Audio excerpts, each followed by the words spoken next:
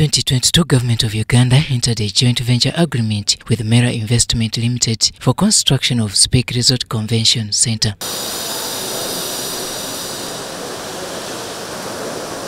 The facility was presumed as one which would host delegates coming to Uganda for the Non-Aligned Movement and G-77+China summits.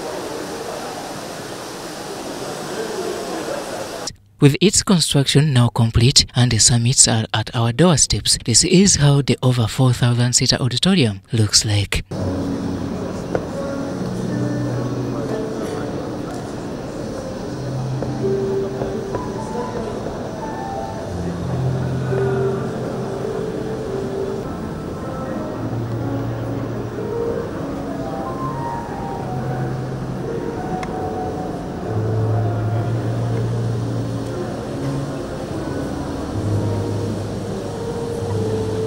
Furnished with modern uptake chairs, giant flat screens, inbuilt sound systems, among other features, the center is the first of its kind in Uganda and in East Africa. First of all, I want to take this opportunity to commend Dr. Sudhir and his team for putting up that magnificent structure within a short period, and genuinely so.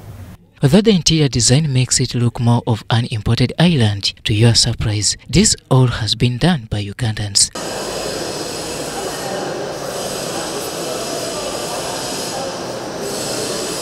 And to say as well that we have held summits in the past in a marquee, but now we have a structure, and I want to say categorically and emphatically that the structure is usable.